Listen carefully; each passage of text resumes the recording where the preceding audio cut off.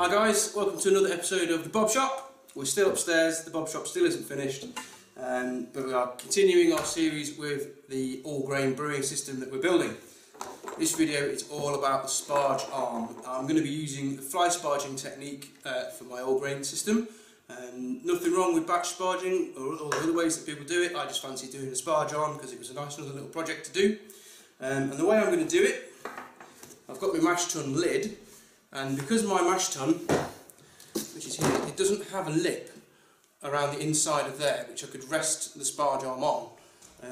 So rather than using that, and also it's not a perfect shape around the inside, it's got little semicircular indentations here in the moulding, so getting one to friction fit inside of this rectangle would be quite difficult. It's also not very tapered, so it would be quite tricky to make one the precise size to fit in there, and it wouldn't be precise anyway because of those little semicircles. So I'm going to make one to fit inside of my mash tun lid. As you can see, it's quite nicely recessed, so I'm going to make it to fit inside here.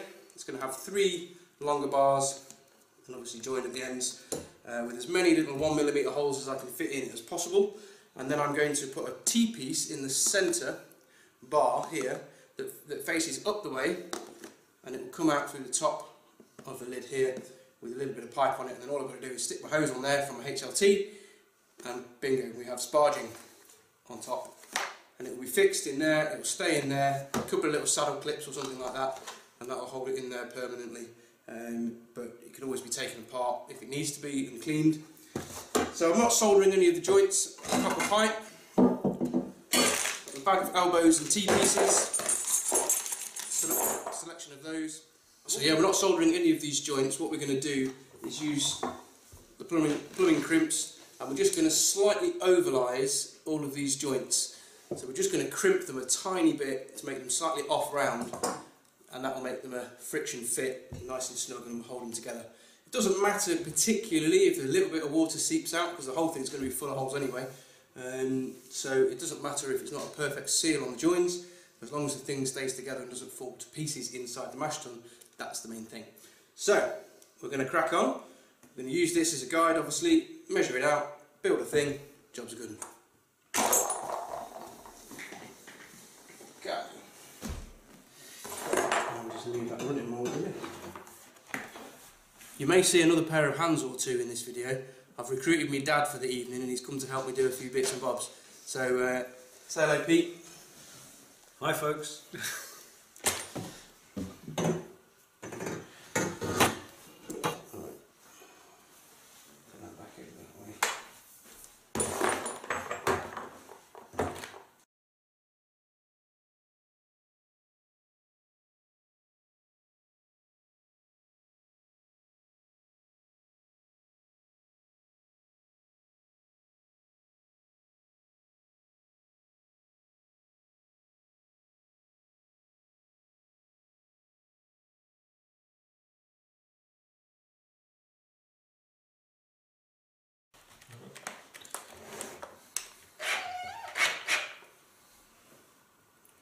Centre arm, T-piece in the middle, T-piece either end.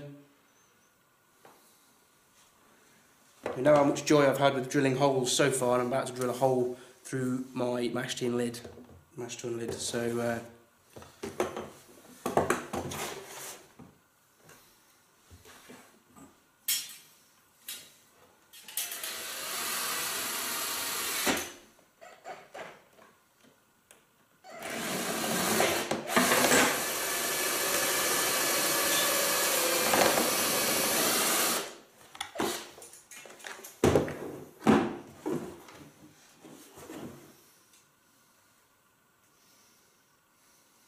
it's interesting. Reinforcing leg in the corner of something.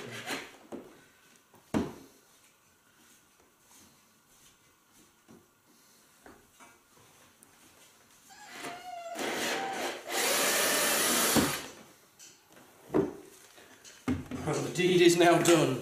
So if that's screwed it all up, well, it's done now.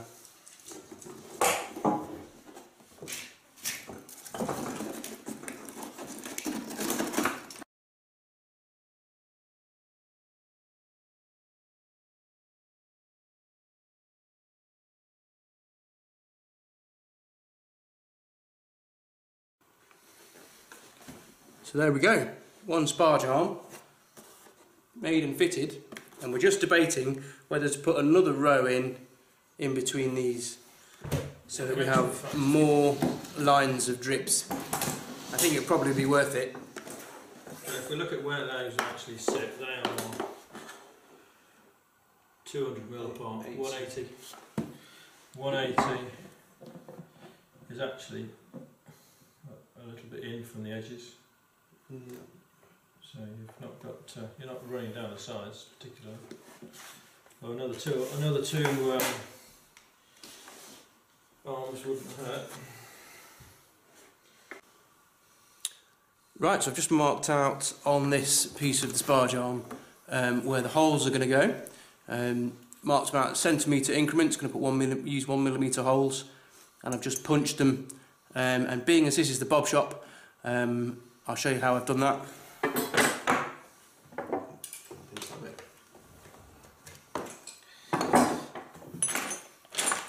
Nasty old screwdriver bit and a pair of pliers, because when we're working in the Bob Shop we use whatever we've got to hand, as long as it's not horribly dangerous. Misuse of tools is de rigueur.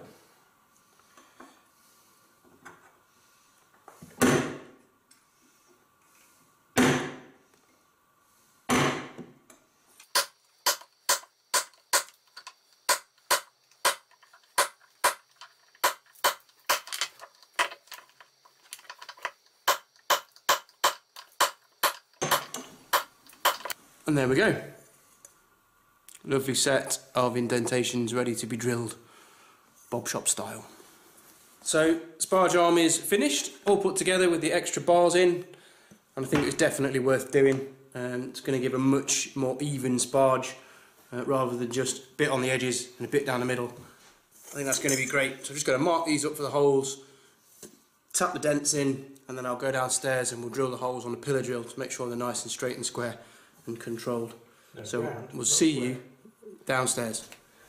Okay, so here we are downstairs in the as yet unfinished Bob Shop, as you can see behind me, but needs must. So got the old pillar drill out. It's one of the ones that is actually working at the moment, unlike my bandsaw. So we're going to drill all these holes in the copper piping, and hopefully it won't take too long. There's a lot of holes to drill though, so we will see. Thank you. My camera's assistant. All right.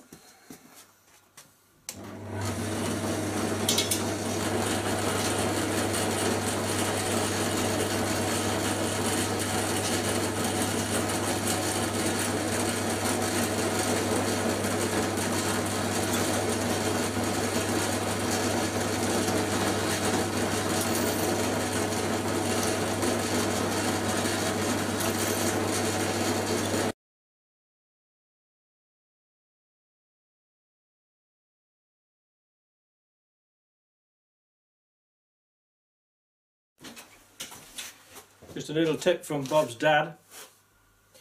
If you can't find your chuck key, you can use a suitable round piece of steel, such as a drill bit that just fits in the chuck key hole, and a straight screwdriver.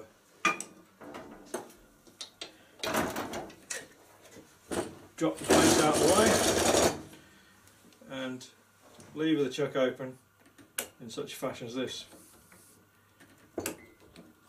If you need to change a drill bit,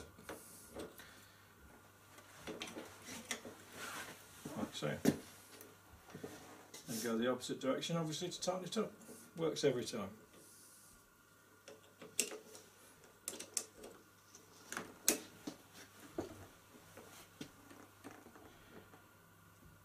And you know how pesky those chuck keys are, getting lost all the time. There we go.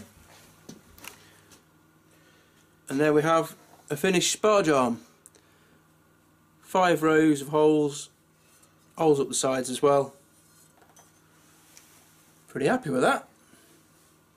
I think that's going to do well. Okay, well that's the Sparge arm done and installed into the lid of the mash tun. There you go, nice close up look. Really happy with that. It's a really nice snug fit around here. There's no air gap, so I'm not going to lose any heat through the hole there. Lots and lots and lots of holes, lots of rungs, really sturdy. None of that's soldered at all, it's all just friction fit, nice and snug fit inside that. Brilliant job. Really happy with that. So that's that done. The next job, and the final job, is going to be putting together a fermentation fridge. No self-respecting home brewer is complete without a fermentation fridge. So that's the next project. Thanks for watching. See you next time on the Bob Shop.